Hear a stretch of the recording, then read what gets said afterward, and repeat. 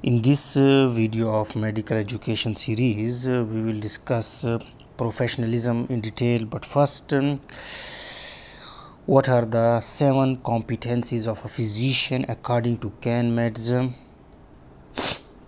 a book about medical education?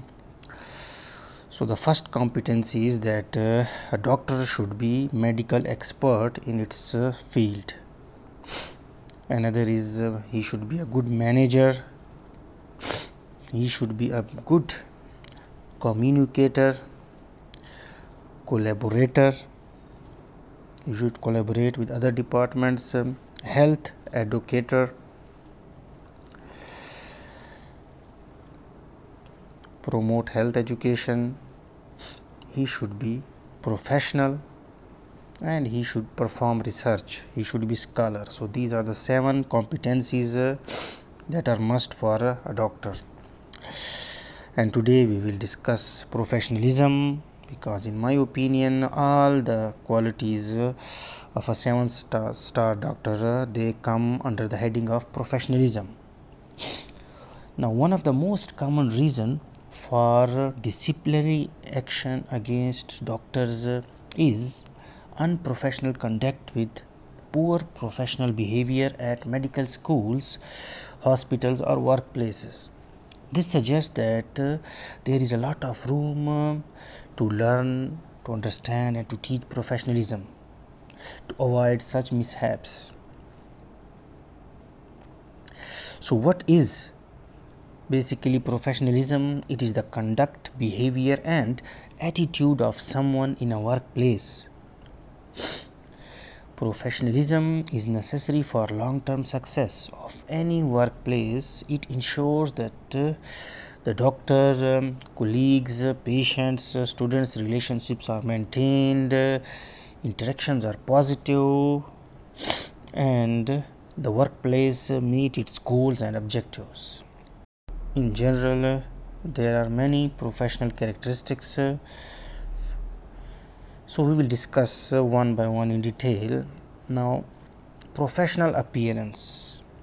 Now that is very important characteristic of professionalism. Appropriate attire and proper hygiene and grooming is necessary to behave as a professional. Clean and ironed clothes. You should wear formal dress, leather shoes. They are all part of professional dress.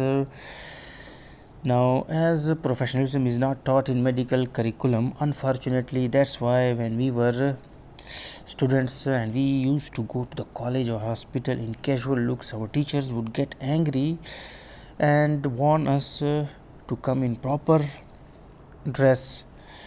We didn't understand that at that point, but now it makes sense. For medical professionals, wear white overall, clean shave or well trimmed beard and sleeveless shirts.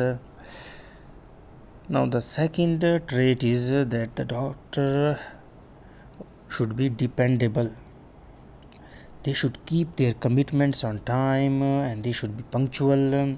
They should be reliable, more dependable. You can depend upon their words. Number 3 points is ethical behavior.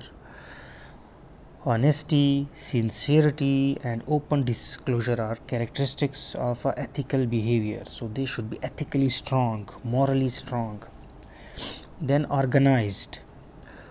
They should be well organized. Their files, their necessary documents should not be kept haphazard. All necessary files should be in place so that whenever required they can find it easily. Then professional doctor should be accountable. He should take responsibility for his mistakes and take corrective measures. He should understand, he should commit that he has done a mistake and he is now able to rectify. Then language. They should talk professionally as a motivational speakers, talk with positive vibes. They should avoid slangs. They should not shout on the patients, on the students, and not use inappropriate language in the workplace. Then the seventh attribute is that distance, they should maintain distance between the personal and professional life. Number 8 attribute is positive attitude, because when a doctor has got a positive attitude, it improves performance. Then emotional control, they should stay calm and composed in all situations. Number 10 is effective time management. Now that is one of the key characteristics of true professional, to complete his or her work in due time. Sometimes there will be a heavy list, but you should be able to manage it in time. Then a doctor should be focused to increase productivity. True professionals stay focused on their work. It not only increase productivity but also improves the quality of work. True professional is poised, maintains a straight posture, make eye contact when communicating, and stay calm in times of immense pressure. Now the 13th point is that a good communicator must have a strong communication skills, so that they can efficiently convey messages to patients, to students, to colleagues. They should patiently listen and understand what the patients or students want to say. So good communication skills are very important and they are checked. Then respectful, they should be respectful. They should always treat their colleagues, patients, students with respect. While humor at workplace is must, they should always make sure that it is appropriate and will not hurt feelings of colleagues. Medical professional is caring. He cares for his students, for his patients, for colleagues, and he is empathetic. Now there is a difference between empathetic and sympathetic. Empathy means experiencing patients or students' feelings, while sympathy means showing concerns for someone's loss, suffering.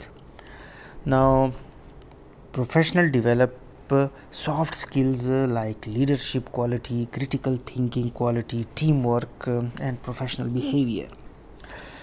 So these are all also important attributes that he should have developed soft skills.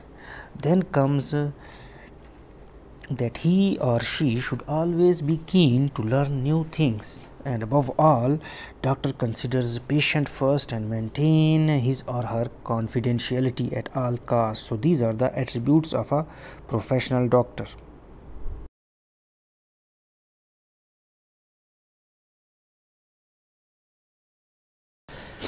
Now question arises that how to teach professionalism.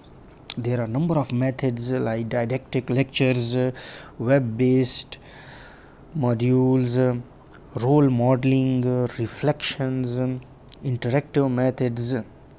So through these means you can teach professionalism, and if you know professionalism, like we have discussed in detail all the traits of professionalism, then in each and every action in which you interact with your students, patients, anyone, professionalism comes into play. Now how to assess professionalism?